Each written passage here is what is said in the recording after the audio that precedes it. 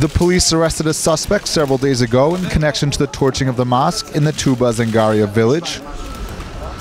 The suspect is a yeshiva student from northern Israel, and his custody was extended on Thursday. The Kfar Saba Magistrates Court extended the suspect's custody by 5 days. This is half of what the police wanted. The police wanted 11 days. So this shows that the judge certainly believes that there's a reasonable suspicion against the suspect, a suspicion he described as becoming more and more well-based as time goes by. אין ראיות ממשיות, ואני עדיין מאמין שהמעצר שלו המוזר דרך אגב, והאקראי הוא בעקבות מידע מודיעיני. At this stage, the police aren't saying much. They're keeping their cards close to their chest.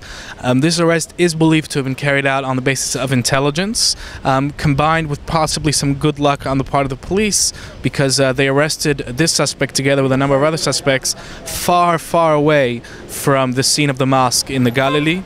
They arrested him in Samaria in the northern West Bank, initially on a charge that was connected with illegal use of a vehicle.